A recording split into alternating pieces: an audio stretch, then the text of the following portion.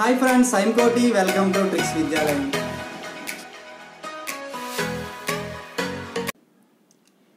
ఈ వీడియోలో మనం ఉష్ణం అనే కాన్సెప్ట్ గురించి వివరించుకుందాం.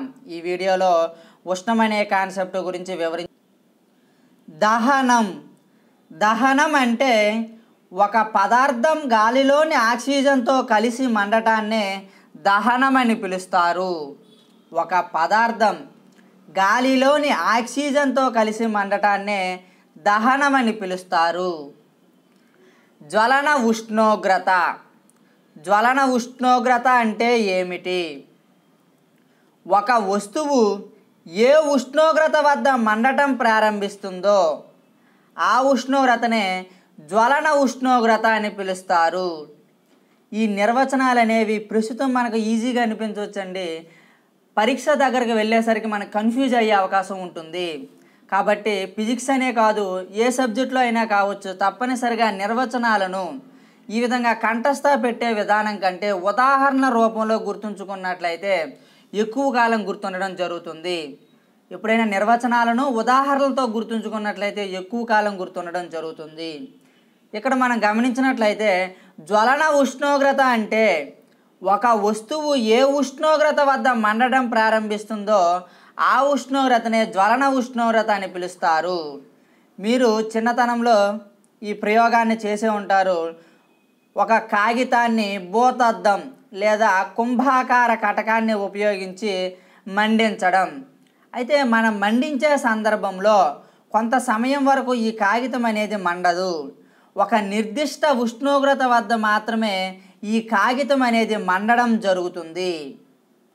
అయితే ఏ ఉష్ణోగ్రత వద్ద ఆ కాగితం మండడం జరుగుతుందో ఆ ఉష్ణోగ్రతనే ఆ కాగితం యొక్క జ్వలన ఉష్ణోగ్రత అని పిలుస్తారు. ఓకే, అర్థమైంది కదండి. కాకపోతే చెప్పేటప్పుడు ఊహించుకోవటం, ఇమాజినేషన్ ద్వారా ఏదైనా సబ్జెక్ట్ని మరింత కాలం గుర్తుంచుకోవచ్చు. ఓకే, ఇప్పుడు మన నిర్వచనాన్ని ఒకసారి మనం గమనించినట్లయితే ఒక వస్తువు, ఒక కాగితం ఏ ఉష్ణోగ్రత వద్ద మండటం ప్రారంభించిందో అదే ఉష్ణోగ్రతను ఆ కాగితం యొక్క జ్వలన ఉష్ణోగ్రతగా పిలుస్తారు. బిట్ అనేది ఏ విధంగా వచ్చింది అంటే, ఈ క్రింది వాటిలో అత్యల్ప జ్వలన ఉష్ణోగ్రత కలిగినటువంటి పదార్థం ఏది? అంటే దీని అర్థం ఏంటండి? అత్యల్ప జ్వలన ఉష్ణోగ్రత అంటే అతి తక్కువ ఉష్ణోగ్రతకే ఆ వస్తువు మండటం ప్రారంభిస్తుంది. ఆ వస్తువు ఏది అని అడగడం జరిగింది. ఆన్సర్ ఏంటండి? పెట్రోలు. అత్యల్ప జ్వలన ఉష్ణోగ్రత కలిగినటువంటి పదార్థం ఈ ఆప్షన్స్లో మనం పెట్రోల్ అని ఎంచుకోవచ్చు. రెండవది ఏది? లేదా వరుస క్రమం తెలపండి అని ఇచ్చినట్లయితే మొదటిది పెట్రోలు, రెండవది డీజిల్, మూడవది కిరోసిన్, నాలుగవది నీరు. ఈ విధంగా మనం అమర్చాల్సి ఉంటుంది. అగ్గిపుల్ల తలభాగంలో ఉండే పదార్థం. అగ్గిపుల్ల తలభాగంలో యాంటిమోనీ ట్రైసల్ఫైడ్, పొటాషియం క్లోరేట్, ఎర్ర ఫాస్ఫరస్ అనే రసాయనాలు కలిగి ఉంటుంది. అగ్గిపుల్లను ఎవరు వెలిగిస్తారండి? యాంటీ వెలిగిస్తారు.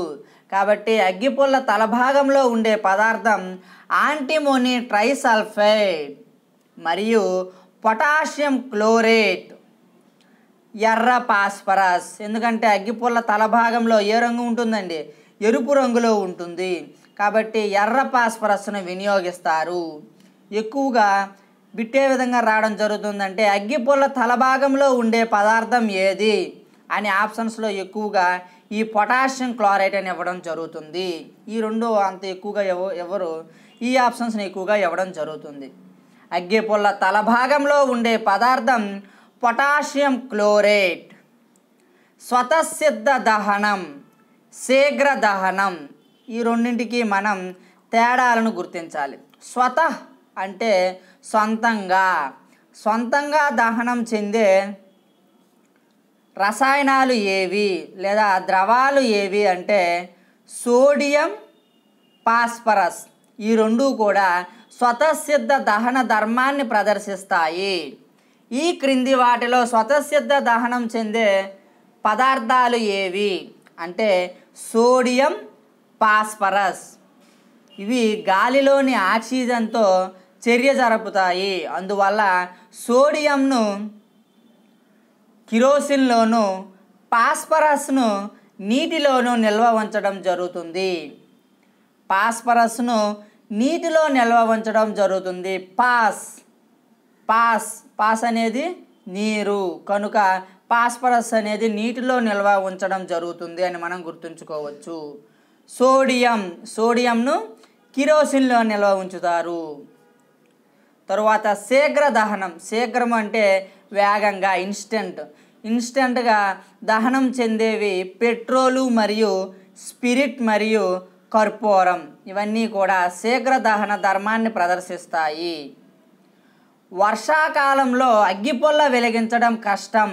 ఎందుకంటే ఈ మధ్య పరీక్షా విధానం అనేది ప్రశ్నల సరళ అనేది ఈ విధంగా ఉండడం జరుగుతుంది. ఓకే, అంటే నిత్య జీవితానికి అన్వయించే ప్రశ్నలు ఎక్కువగా అడగడం జరుగుతుంది కనుక ఇటువంటి బిట్స్ పైన మనం ఎక్కువ ఇంపార్టెన్స్ ఇవ్వాల్సి ఉంటుంది. వర్షాకాలంలో అగ్గిపుల్ల వెలిగించడం కష్టం ఎందుకంటే వాతావరణంలోని తేమ కారణంగా. ఎందుకంటే వర్షాకాలంలో వాతావరణంలో తేమ శాతం అనేది అధికంగా ఉంటుంది. ఎలా చెప్పగలరు మేషారు అంటే మీ అందరికీ తెలిసిందే, ఇంద్రధనస్సు. కాంతి అనే లెసన్లో నేర్చుకునే ఉంటారు. ఇంద్రధనస్సు అనేది ఏ విధంగా ఏర్పడుతుందండి? వర్షాకాలంలో వాతావరణంలో తేమ ఎక్కువగా ఉంటుంది. నీటి అణువులు అనేవి వాతావరణంలో నిరంతరం తేలియాడుతూనే ఉంటాయి. ఆ నీటి అణువుల పైన పడినటువంటి సూర్యకాంతి విక్షేపణం చెంది ఇంద్రధనస్సు అనేది ఏర్పాటు కావడం జరుగుతుంది. అంటే వర్షాకాలంలో తేమ ఉంటుందా లేదా అని చెప్పడానికి. ఈ వర్షాకాలంలో విపరీతంగా తేమ ఎక్కువగా ఉండటం వల్ల ఒకసారి ఊహించుకోండి, మీరు అగ్గిపుల్లను ఇలా రాపిడి చేసి వెలిగించే సందర్భంలో వెంటనే ఆగిపోవడం జరుగుతుంది. ఎందుకండి అంటే ఇలా అగ్గిపుల్లను మీరు వెలిగించగానే ఈ అగ్గిపుల్ల చుట్టూరా ఉన్నటువంటి తేమ ఒక దుప్పటి వలె అగ్గిపుల్ల చుట్టూరా కూడా ఆక్రమించడం వల్ల దానికి ఆక్సిజన్ అందకపోవడం వల్ల అగ్గిపుల్ల అనేది ఆరిపోవటం జరుగుతుంది. ఇవన్నీ కూడా మీరు టెక్స్ట్ బుక్ చదివినట్లయితే వీటన్నింటి గురించి కూడా వివరణాత్మకంగా ఉండడం జరుగుతుంది. ఈ ఎన్సీఆర్టీ కావచ్చు, ఎస్సీఆర్టీ టెక్స్ట్ బుక్స్ కావచ్చు, ఇలాంటి వివరణాత్మకమైనటువంటి అంశాలు టెక్స్ట్ బుక్లో అధికంగా లభ్యమవుతాయి. వర్షాకాలంలో అగ్గిపుల్ల వెలిగించడానికి కష్టం ఎందుకంటే వాతావరణంలోని తేమ అధికంగా ఉండటం వల్ల అగ్గిపుల్లకు ఆక్సిజన్ అందించే స్థాయిని తగ్గించడం జరుగుతుంది. తద్వారా అగ్గిపుల్ల వెలిగించడం కష్టమవుతుంది. కెలోరఫిక్ విలువ అనేది ఒక ఇంధనం సామర్థ్యాన్ని తెలియజేస్తుంది. అంటే పెట్రోలు, డీజిలు, కిరోసిన్ ఇటువంటి ఇంధనాలు చాలా ఉన్నాయి. వీటిలో దేని సామర్థ్యం ఎక్కువ, దేని వలన ఎక్కువ శక్తి అనేది ఉత్పన్నమవుతుంది అని తెలుసుకోవాలంటే దానికంటూ ఒక కొలమానం ఉండాలి కదండి. ఆ కొలమానమే ఈ కెలోరఫిక్ విలువ. ఇంధనాల యొక్క సామర్థ్యాన్ని తెలుపడానికి వాడే ఒక కొలమానమే ఈ కెలోరఫిక్ విలువ. నేను చెప్పేది ప్రతి ఒక్కటి కూడా ఒక బిట్టేనండి కాబట్టి జాగ్రత్తగా గమనించాల్సి ఉంటుంది. ఇందులో ఉన్నవి మాత్రమే చెప్పడం కాదు, బయటి బిట్లు కూడా చాలా ఉంటాయి కనుక గమనించాల్సి ఉంటుంది. కెలోరఫిక్ విలువ యొక్క నిర్వచనం చెప్పదలుచుకుంటే ఒక కేజీ ఇంధనం అది బొగ్గు కావచ్చు, కేజీ పిడకలు కావచ్చు, కేజీ బొగ్గు కావచ్చు, కేజీ పెట్రోల్ కావచ్చు. ఏదైనా ఒక కేజీ ఇంధనం మండించినప్పుడు ఉత్పత్తి అయ్యే ఉష్ణ రాశినే ఆ వస్తువు యొక్క కెలోరఫిక్ విలువ అంటారు. మనం ఏ విధంగా గుర్తుంచుకోవాలంటే ఉదాహరణ పూర్వకంగా కెలోరఫిక్ విలువ మనకు అక్కడ బిట్ కనిపించగానే దాని ఆన్సర్ వచ్చే విధంగా మనం నేర్చుకోవాల్సి ఉంటుంది. కెలోరఫిక్ విలువ అనగానే కిలో పేడ అని గుర్తుంచుకోండి. అంటే ఒక కిలో పేడతో చేసినటువంటి పిడక మండించడం వల్ల ఎంత ఉష్ణం రిలీజ్ అవుతుందో ఆ ఉష్ణం యొక్క విలువనే కెలోరఫిక్ విలువ అంటారు. ఒక కేజీ ఇంధనం లేదా కేజీ పిడక, కేజీ ద్రవ్యరాశి ఉండే ఒక పిడక మండించినప్పుడు ఎంత ఉష్ణం విడుదలవుతుందో ఆ ఉష్ణ రాశినే ఆ వస్తువు యొక్క కెలోరఫిక్ విలువ అంటారు. ఆ వస్తువు యొక్క కెలోరఫిక్ విలువ అంటారు. అయితే 1 కేజీ పేడతో చేసినటువంటి ఒక పిడకను మండించినట్లయితే మీ ఇంట్లో మీరు వండకపోవచ్చు. 1 కేజీ ద్రవ్యరాశితో ఉన్నటువంటి ఒక పేడతో చేసినటువంటి పిడకను మండించినట్లయితే 6000 నుంచి 8000 కిలో జౌల్ పర్ కేజీ ఉండే కెలోరఫిక్ విలువ అనేది రిలీజ్ కావడం జరుగుతుంది. బిట్ ఏ విధంగా అడగడం జరుగుతుందంటే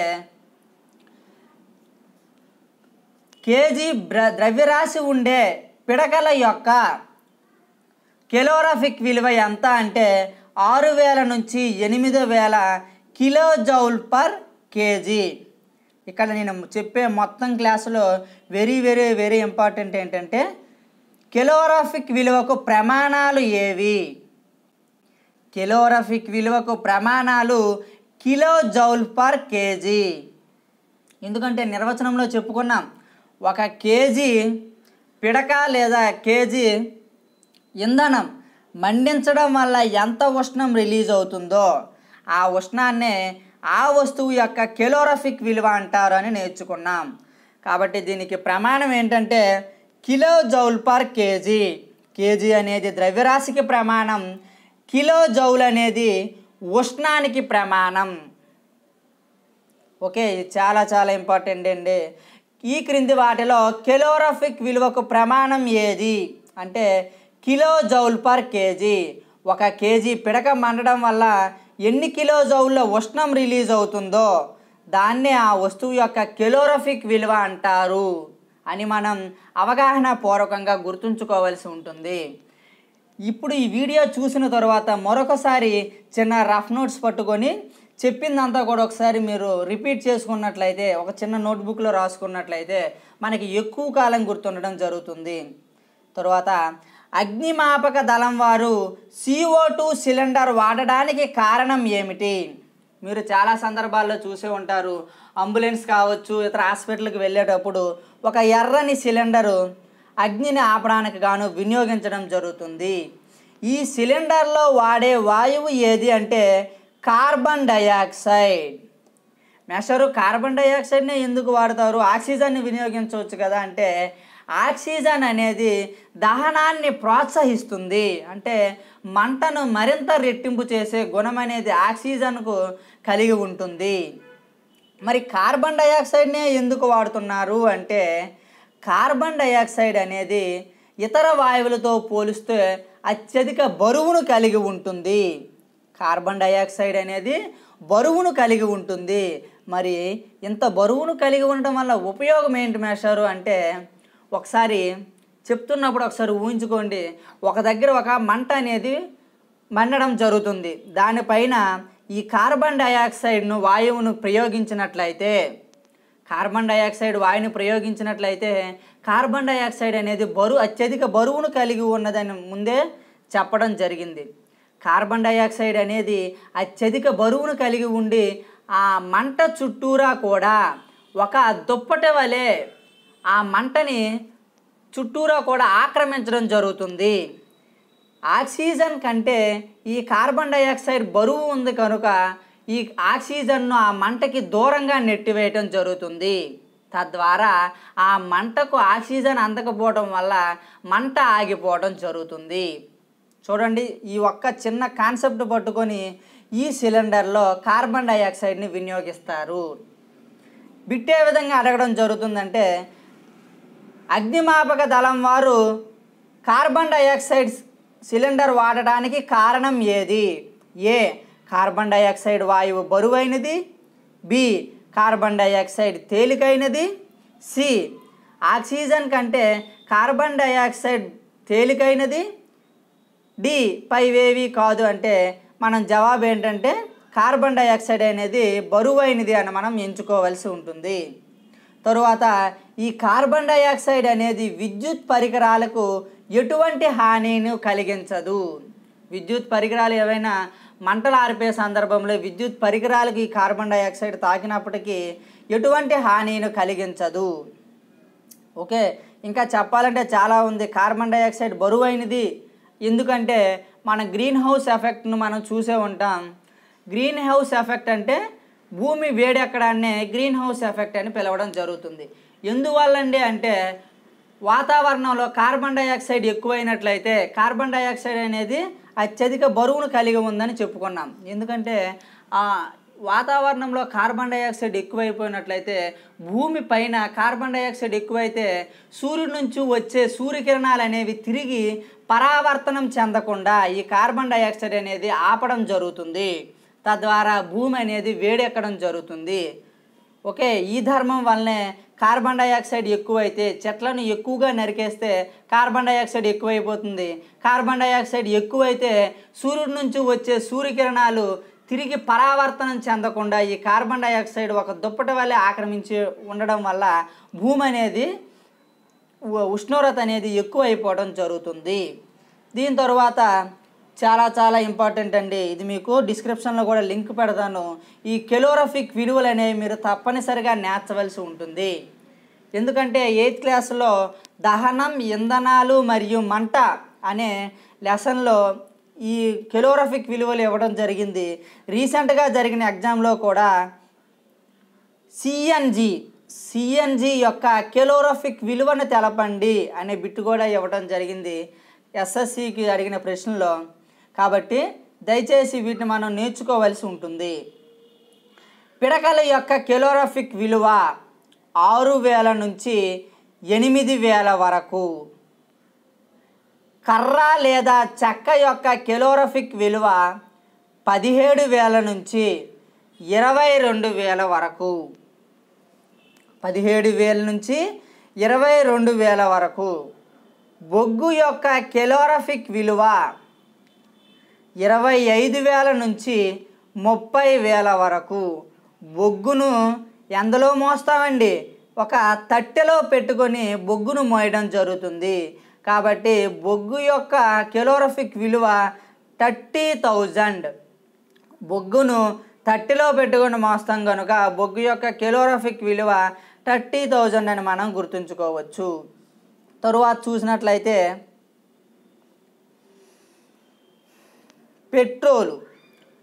పెట్రోలు, డీజిలు, కిరోసిన్ ఇవన్నీ కూడా ఒకే దగ్గర లభ్యమవుతాయి. పెట్రోల్ బంక్ వెళ్ళినట్లయితే మనకి పెట్రోలు, డీజిల్, కిరోసిన్ ఈ 3 కూడా మనం తెచ్చుకోవచ్చు. కనుక ఈ మూడింటి యొక్క కెలోరఫిక్ విలువ 45,000. పెట్రోల్ యొక్క కెలోరఫిక్ విలువ రిపీటెడ్గా అడగడం జరుగుతుందండి, దీనిపైన మీరు ఇంపార్టెన్స్ ఇవ్వాలి. పెట్రోల్ యొక్క కెలోరఫిక్ విలువ ఎంత అంటే 45,000. లేకపోతే డీజిల్లోని మొదటి 2 అక్షరాలు ఏంటండి? DESIL. డీజిల్లో మొదటి 2 అక్షరాలు DE. డి అంటే ఎంత అండి? 4. ఈ అంటే ఎంత అండి? 5. 45,000. డీజిల్ యొక్క కెలోరఫిక్ విలువ 45,000. కాబట్టి ఈ డీజిల్తో పాటుగా పెట్రోలు మరియు కిరోసిన్ లభ్యమవుతాయి కనుక ఈ మూడింటి యొక్క కెలోరఫిక్ విలువ 45,000 అని మీరు గుర్తుంచుకోవచ్చు. డీజిల్లోని మొదటి 2 అక్షరాలు DE. డి అంటే 4, ఈ అంటే 5. కాబట్టి డీజిల్ యొక్క కెలోరఫిక్ విలువ 45,000. దీని తర్వాత సిఎన్జి కంప్రెస్డ్ నేచురల్ గ్యాస్ యొక్క కెలోరఫిక్ విలువ 50,000. సిఎన్జి యొక్క కెలోరఫిక్ విలువ 50,000. ఎల్పిజి యొక్క కెలోరఫిక్ విలువ 55,000. ఎల్పిజి బండ ఉంటుంది కదండి, ఎల్పిజి బండను ఎలా పట్టుకుంటారండి? మీరు 2 చేతులతో పట్టుకుంటారు.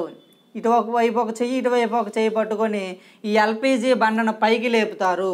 ఒక చేతికి 5 వేళ్ళు ఉంటాయి, మరొక చేతికి 5 వేళ్ళు ఉంటాయి. 5, 5. ఒకసారి ఊహించుకోండి, మీరు ఎల్పిజి బండను 2 చేతులతో పట్టుకున్నట్లు ఊహించుకోండి. ఒక చేతికి 5 వేళ్ళు ఉంటాయి, మరొక చేతికి 5 వేళ్ళు ఉంటాయి. 5, 5, 55. ఎల్పిజి యొక్క కెలోరఫిక్ విలువ 55,000 అని గుర్తుంచుకోవచ్చు. అంటే కొంతకాలం మన నోట్లో నలిగినంత వరకు ఇలా గుర్తుంచుకుందాం, తరువాత ఆటోమేటిక్గా మనకి గుర్తుండడం జరుగుతుంది. తర్వాత బయోగ్యాస్ యొక్క కెలోరిఫిక్ విలువ 35,000 నుంచి 40,000గా మనం గుర్తుంచుకోవచ్చు. బయోగ్యాస్ యొక్క కెలోరిఫిక్ విలువ 35,000 నుంచి 40,000. హైడ్రోజన్ యొక్క కెలోరిఫిక్ విలువ 150,000. ఇది వెరీ వెరీ ఇంపార్టెంట్ అండి. హైడ్రోజన్ యొక్క లేదా రాకెట్లో ఉపయోగించే ద్రవ ఇంధనమైనటువంటి హైడ్రోజన్ యొక్క కెలోరిఫిక్ విలువ ఎంత అంటే 150,000. రాకెట్లలో ద్రవ ఇంధనంగా డాష్ను వాడుతారంటే హైడ్రోజన్ మరియు ఆక్సిజన్లను ద్రవ ఇంధనంగా వాడి రాకెట్లను పైకి పంపడం జరుగుతుంది. ఎందుకు మేషారు హైడ్రోజన్నే వినియోగిస్తారంటే హైడ్రోజన్ యొక్క కెలోరిఫిక్ విలువ అనేది అత్యధికంగా ఉంటుంది. అంటే ఈ క్రింది వాటిలో సరికానిది ఏది? ఈ విధంగా బిట్స్ అనేవి ఎక్కువగా అడగడం జరుగుతుంది. హైడ్రోజన్ను రాకెట్లో వినియోగించడానికి కారణం ఏ హైడ్రోజన్ యొక్క కెలోరిఫిక్ విలువ ఎక్కువ, బి హైడ్రోజన్ యొక్క కెలోరిఫిక్ విలువ తక్కువ. ఈ విధంగా బిట్ అనేది అడిగే అవకాశం ఉంటుంది. కాబట్టి హైడ్రోజన్ యొక్క కెలోరిఫిక్ విలువ 150,000. తరువాత ఈ కాన్సెప్ట్ నుంచి కొన్ని బిట్లను నేర్చుకుందాం. కొవ్వొత్తు గురించి కూడా మీరు గమనించవచ్చు. గ్రూప్ 1 గ్రూప్ 2 పరీక్షను మీరు ఒకసారి ప్రీవియస్ పేపర్ చూసినట్లయితే దీని నుంచి ఎక్కువగా బిట్ రావడం జరుగుతుంది. కొవ్వొత్తి కాన్సెప్ట్ నుంచి అంటే కొవ్వొత్తిలో అత్యధిక ఉష్ణ భాగం ఏది? కొవ్వొత్తిలోని అత్యధిక ఉష్ణ భాగం ఏ పసుపు రంగు ప్రాంతం, బి ఎరుపు రంగు ప్రాంతం, సి నీలిరంగు ప్రాంతం, డి చీకటి ప్రాంతం లేదా నలుపు రంగు ప్రాంతం. అంటే కొవ్వొత్తిలోని అత్యధిక ఉష్ణ భాగం నీలిరంగు ప్రాంతం. ఎందుకు మేషారు అంటే ఇక్కడ మీరు గమనించినట్లయితే కొవ్వొత్తిలోని మైనం అనేది కొవ్వొత్తి అసలు ఎలా వెలుగుతుందంటే కొవ్వొత్తిలోని మైనం అనేది ఈ దారం గుండా ఈ విధంగా పైకి ప్రవహించడం జరుగుతుంది. మీరు ప్రవాహుల ధర్మాలు అనే కాన్సెప్ట్లో నేర్చుకునే ఉంటారు. కొవ్వొత్తిలోని మైనం పైకి ఎగబాకడాన్నే ఆ ధర్మాన్ని ఏమని పిలుస్తారండి? కేశనాళికీయత అంటారు. ఈ కాన్సెప్ట్ గురించి కూడా తర్వాత వీడియో చేసుకుందాం. కేశనాళికీయత. ఈ కేశనాళికీయత ధర్మం ద్వారా ఈ దారం గుండా పైకి మైనం అనేది వెళ్ళి ఆక్సిజన్ వాతావరణంలో ఉండే ఆక్సిజన్తో ఈ ప్రాంతంలో మండడం జరుగుతుంది. ఈ ప్రాంతంలో మండుతుంది. మండిన దగ్గర ఆక్సిజన్ అనేది ఈ ప్రాంతంలో అత్యధికంగా లభించడం వల్ల ఈ క్రింది భాగంలో నీలి రంగుతో అత్యధిక ఉష్ణంతో మండడం జరుగుతుంది. మీరు ఒక గ్యాస్ స్టవ్ని గమనించినట్లయితే ఎలాగో కొవ్వొత్తిని అంత నిశ్చితంగా మనం పరిశీలించలేం, కానీ గ్యాస్ స్టవ్ని మీరు పరిశీలించినట్లయితే స్టవ్ మీరు బండ అనేది నిండుగా ఉండేటప్పుడు స్టవ్ అనేది ఏ రంగులో వెలుగుతుందండి? మంట నీలి రంగులో వెలుగుతుంది. అదే గ్యాస్ బండ అయిపోయింది అనుకోండి, ఏ రంగులో వెలుగుతుందండి? అలా పసుపు రంగులో వెలుగుతుంది. మీరు గమనించవచ్చు, గ్యాస్ బండ అయిపోతే పసుపు రంగులోను, ఇంకా అయిపోతే ఎరుపు రంగులోను మారటం మీరు గమనించవచ్చు. దీన్ని బట్టి మీరేం అర్థం చేసుకోగలరండి? అత్యధిక ఉష్ణం అంటే నీలిరంగు, ఉష్ణం తగ్గుతుంది అంటే ఎరుపు రంగు, మరీ ఉష్ణం తగ్గింది అంటే పసుపు రంగు. ఓకే, మీరు అందుకే సోషల్లో నేర్చుకుని ఉంటాం, సూర్యుడు ఒక రకమైనటువంటి డాష్ రంగు నక్షత్రం. సూర్యుడు ఒక పసుపు రంగు నక్షత్రం అండి, ఎరుపు రంగు కాదు, పసుపు రంగు నక్షత్రం. పసుపు రంగు నక్షత్రం కనుకే ఆ ఉష్ణానికి మనం తట్టుకోగలుగుతున్నాం. అదే సూర్యుడు ఒక రకమైనటువంటి నీలం రంగు నక్షత్రం అయితే ఈ 149 మిలియన్ కిలోమీటర్ల దూరంలో మనం ఉన్నందుకు మన గ్రహం అనేది మాడి మసైపోయే సందర్భం కూడా ఉంటుంది. సూర్యుడు అనేవాడు ఒక రకమైనటువంటి పసుపు రంగు నక్షత్రం వల్ల ఒక నిర్ణీతమైనటువంటి ఉష్ణం మన భూమిపైకి ప్రసరించడం వల్ల ఈ భూమిపైన జీవజాతి అనేది ఉండడం జరుగుతుంది. కాబట్టి దీని నుంచి మీరు ఏం గ్రహించాలంటే పసుపు రంగు అనేది ఈ నీలి రంగుతో పోల్చినట్లయితే తక్కువ ఉష్ణాన్ని కలిగి ఉంటుందని మనం గమనించాలి. అంటే బిట్ ఇక్కడ ఏంటంటే బిట్ ఇక్కడ గమనించాల్సింది ఏంటంటే